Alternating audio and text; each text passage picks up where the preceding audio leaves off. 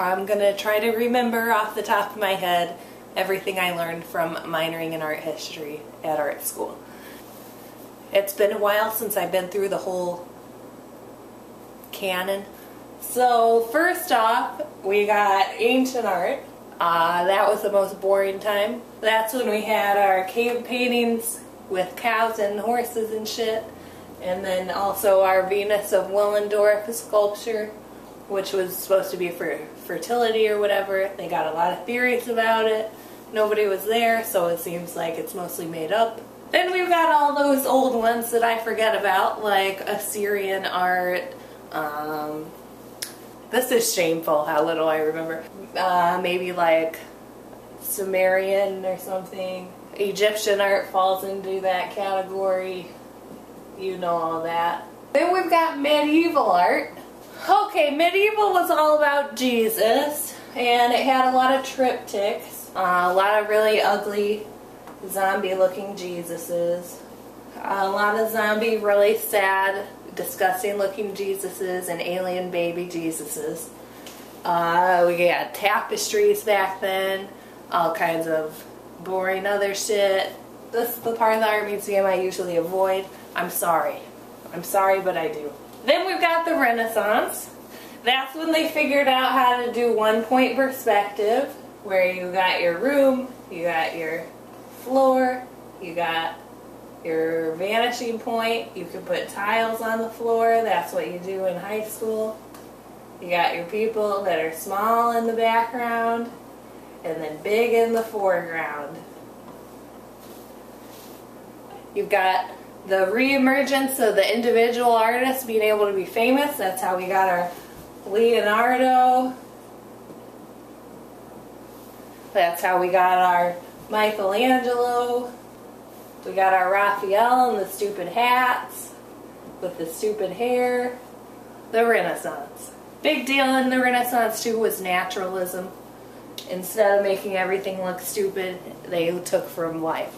After the awesomeness of the Renaissance, when they started thinking logically and being smart, then they had another stupid time called mannerism. Mannerism was when they had that one bitch with the really long neck smoking that hookah. As you can see, I am professionally trained in the arts. So yeah, we had mannerism that had a lot of weird fetish paintings, a lot of weird sexual shit. Didn't make a lot of sense. So, if you notice, so far, we've had medieval times where it's dark and creepy, then the light rebirth of the Renaissance, then back to creepiness. Now we're going to make a little detour out of mannerism when we go to the Baroque time. Okay, after all the creepy sexuality of mannerism, artists, especially in Holland, that's where we've got our Vermeer and our Van Dyck. We got people being like, all this crazy, creepy sexuality is not going to be good for the Lord. So we've got a lot of very stable, precisely composed pictures about how we always need to remember that we're going to die. So we've got a lot of skulls. We got the one of the lady, the like pregnant lady weighing gold, but it doesn't matter because she's looking out the window because she's remembering that God is watching, and even if you're rich, you're still gonna die. So Baroque was all about death and reverence and kind of a puritanical approach. So then we've got the total opposite, and we've got the Rococo.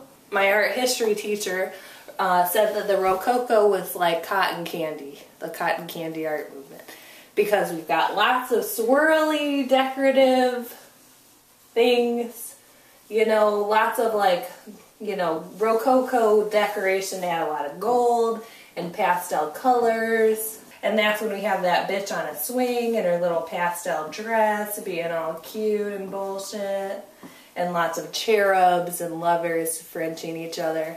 Because Rococo is French for seashell. It was like cotton candy because it was sugary sweet and pastel pink with no nutritional value. All decorative, all stupid. So after the frivolity of the Rococo bullshit, then we have neoclassicism, which is saying, fuck you, Rococo, you're dumb. And we're going to say, fuck all your stupid bullshit. We're going back to values, and we're going back to more delineated figures in a space. So with neoclassicism, we've got fucking Napoleon on his horse. So with neoclassicism, we have Napoleon, clear-cut precision, than the swirly bullshit of the Rococo. You know, very dramatic compositions, all about war and honor and legends and historical paintings of Greek mythology and shit like that. Then we had Romanticism, which was more dramatic lighting and shit like that. Don't remember that much about Romanticism, except that's when we had Frankenstein, the book, so literary movement as well. Then we have the big revolution that starts taking us almost into modern art, getting closer to the modern shit we can relate to as human beings living in the 21st century, which was realism. I think there were some other shits in here too of like other things that happened between. But then we go to realism, when painters start being like, hey, why don't we just paint the shit going on around us instead of all this historical shit and shit about kings and emperors? This life is pretty interesting. Let's elevate that up to the level of fine art. So in the subgenres of realism, the realistic painters started going away from this clearly delineated chiaroscuro and all this like kind of academic thinking of how to make a picture and start simplifying it down to just swatches of color representing parts of things in the world.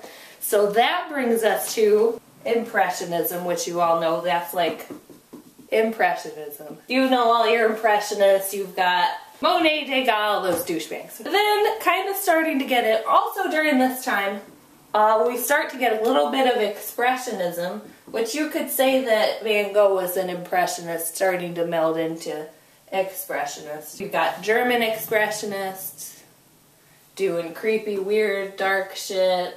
After World War I, shit starts to get dark with lots of creepy nonsense. Also, we got Munch and the Scream. That's Expressionism. Getting into for real modernism. This could be the beginning of modernism.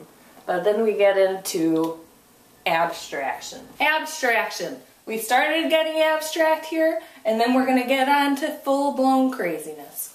We got, after World War I, we got Dada, where art is nothing and everything. You got fucking Hugo Ball in his lobster suit doing nonsense poetry. But then at that same time, you got this movement called the New Sachlichkeit, which was a German movement, which means new objectivity, where they started doing shit a little more not as crazy as this, still painting, still making things that look like things we can recognize. But then, a little later in the early 20th century, we got fucking Pablo Picasso fucking doing his crazy fucking bitches with the crazy eyes all over the place. You know it. So that was Cubism. That was just a stepping stone into the later, even crazier nonsense. I should also mention that with the Dada movement was pretty important, because then we've got Marcel Duchamp doing all kinds of crazy, like, planting the seeds for conceptual art, which will come in the postmodern and modern times. So then you've got abstraction. Then you go into abstract expressionism, which is like, you know it, you've seen it. Fucking Jackson Pollock, kind of Robert Rauschenberg, Mark Rothko, all those guys. And that's when we really come into the modern time. Then we get into pop art, minimalism, which was in like the 70s, 60s, kind of 70s and 80s. And then we've got postmodern art, which is what we have now. Even if it doesn't necessarily make an art object, or even if it's not a clearly delineated performance, it's an art piece. So that's a basic, very stripped down what I remember from my art history. I could get way more into modern times. Maybe we'll do a separate video for that. But there's so many things going on at once when you get into modernism and postmodernism. You've got all kinds of movements happening all over the world independently from each other and then bouncing off each other. And that's our history.